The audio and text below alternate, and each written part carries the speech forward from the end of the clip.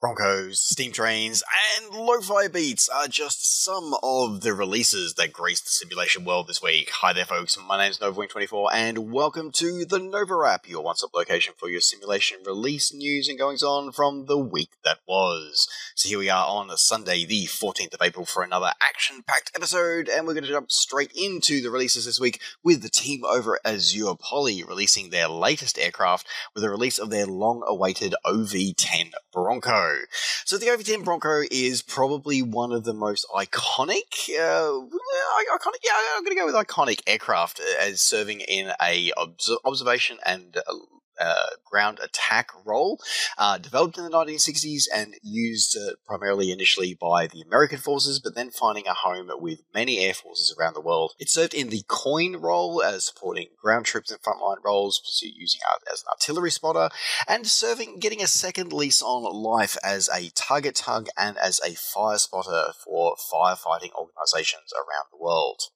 So the team over at Azure Poly continue their recreations of high-quality aircraft with releasing this Bronco and having modeled it on a real-world aircraft. They deliver to us a highly detailed 3D model of an OV-10B internally with distinctive external models for both OV-10A and OV-10B variants.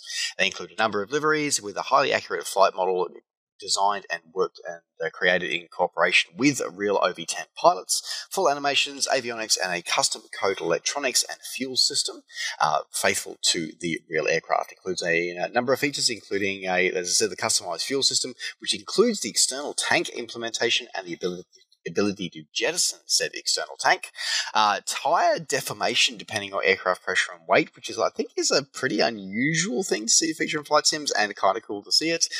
Various covers, red flags, all the usual things that you see, as well as full support for those who do prefer your modern avionics. Does support the GNS 430, GTN 650 by default, as well as support for TDS Sim and PMS 50 versions of the same avionics suite. Along with that, you also include a custom EFB to be able to manage various aircraft settings, as has become pretty standard now, as long with with a basic autopilot implemented by the EFB, because, fun story, the real aircraft didn't have one. So the team over at Azure Poly have released this aircraft coming in at $30 US, or the original equivalent, available now from the in-sim marketplace. No word yet on whether it will be released through other vendors. Generally, Azure Poly stuff does tend to appear on SimMarket and on Orbix Direct in a little bit after its initial release. So hopefully for those who prefer buying their content outside the marketplace, you can wait for that. Reading through the product website, it does suggest that that is going to be the case, because they have also provided the release of a weapons pack. So for those who do want to have various guns and air-to-air and air-to-ground stores fitted to your Bronco, as obviously they did for most of their life, there is a weapons pack available for you to upgrade your marketplace purchase because of the various store restrictions that they have. But anyway, as I said, available now from the in-sim marketplace for $30 US, or your original equivalent, available now. Continuing on with Microsoft Flight Simulator releases now, moving into the world of scenery. So the team over at Tropical Sim released their latest airport with the release of Asunción International Airport in Paraguay. So this comes to us, so the detailed rendition of the airport as it appears in 2023, with the update to the to 2 international concourses with the completed work on the northern concourse. It gives a accurate rendition of the airport with all airport buildings modelled, custom night lighting, full support for dynamic lighting built into the sim. I don't know why I'm talking about that now, because nobody cares about it. The list of features is pretty low. Overall, most of the building modelling looks pretty good. The ground poly is a bit of a mixed bag, but overall looking like a pretty standard release coming in from the team over at Tropical Sim. Now, if you want to pick this one up, you can pick this one up for $18 US, or your original equivalent, available now from SimMarket. Sticking with Latin America now, moving now into Argentina, the team over at Simulcania Extrema released their latest airport release with the release of Bahia Blanca Airport in Argentina.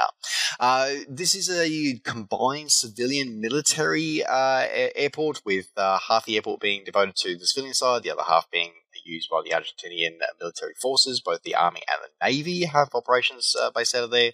Accurate airport rendition as it appears at the end of 2023, with customized jetways, customized terrain elevation data, full high definition text used throughout, with various heliports and military operations nearby also included. Various customized starts, including whether you want to fly one on the military side or whether you want to fly the civilian side, it is supported.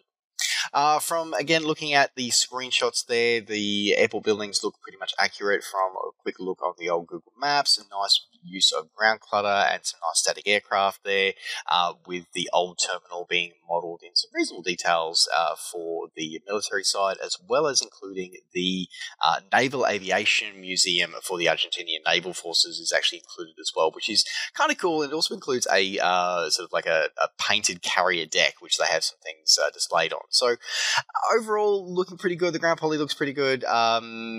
Some of the textures are a bit jarring. Actually, you know what? No, they're having another look at it. They're not too bad, actually. Pretty decent release, I think, from this one. So overall, blends into the overall scenery pretty well. So from the team here, pretty good release from them. If you want to pick this one up, you can pick this one up for $14 or your original equivalent, available now from Sim Market.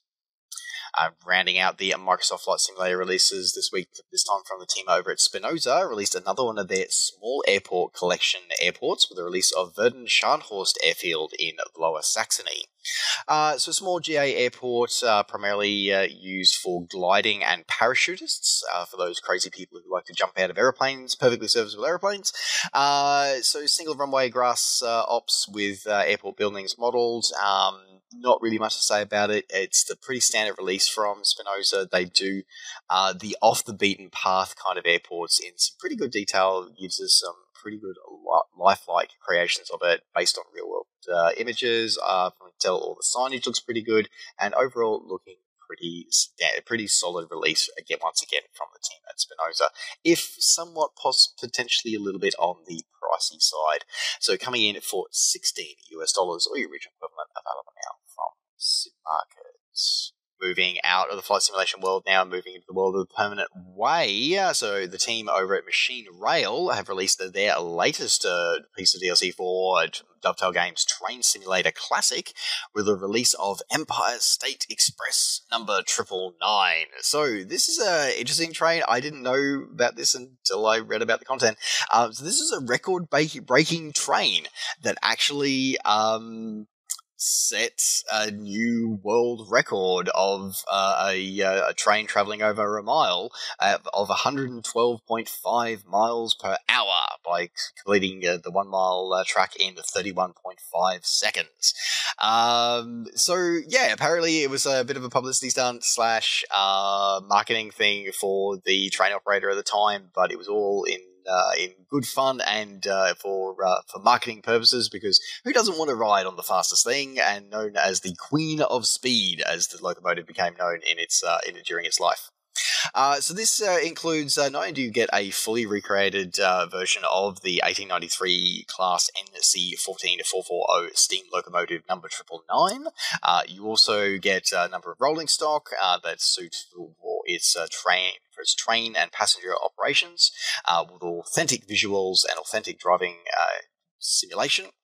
You also get 4 career scenarios for the Boston and Albany route as well, if you want to put this train through its paces. If you want to pick this one up and add this one to your collection, you can pick this one up for $25 or your original equivalent, available now on Steam.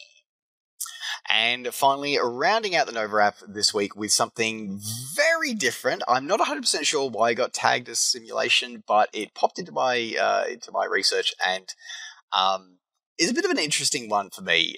So this is Spirit City LoFi Sessions. Now, I know this is probably not the kind of game that many of you will probably be interested in, but hear me out on this one. So, lo-fi music is something that I use regularly anyway when I'm researching, when I'm doing a lot of editing, when I'm working on liveries and stuff like that, and I found it does help my concentration. It's been a bit of a phenomenon for the last probably 5 years or so, but it's seen a huge increase in popularity on YouTube Music over the last couple of years, and it's been interesting to watch it. Kind of cool. So to see a game about it was something that I was definitely not expecting. For those who remember, like the pioneer of the genre, by the way, it was Chill Out Cow, also now known as LoFi Girl. Highly recommend that channel, by the way, if you ever need some concentration or just want something different to put on, some background music to put on. Highly recommend it. Anyway, so this game is from one of the newcomers to the genre. They are doing some interesting stuff. They do some reasonably good lo-fi mixes. I've just listened to quite a few of them in my time as well. They're not bad mixes, and this is a gamification of that kind of idea. But the idea is that this isn't a game necessarily that you play. This is a game that you have running in the background while you're doing other things. So if you're working from home or working in the office, or even if you're streaming, all the music that's included in here is stream safe. So if you're just wanting something to put on in the background while you're streaming, doing your just chatting streams or whatever, or if you just chilling and focusing on homework, on study, or on actual work for those of us who work for a living like I do, and one of the reasons why I don't get as much content as I'd like to, you can have this running in the background, and it's kind of cool. It also features various things like tasks and to keep you healthy, keep you hydrated, and to be able to take breaks at regular interviews to keep up your mental capacity. So it's an interesting concept. A lot of this stuff you can basically do yourself. But if you find you need a bit of help with your discipline in doing this kind of stuff, this might be a title for you. Some of the reviews on Steam about this have been really interesting, because a lot of people have flat out said at the start of their review, said, this is not my kind of game.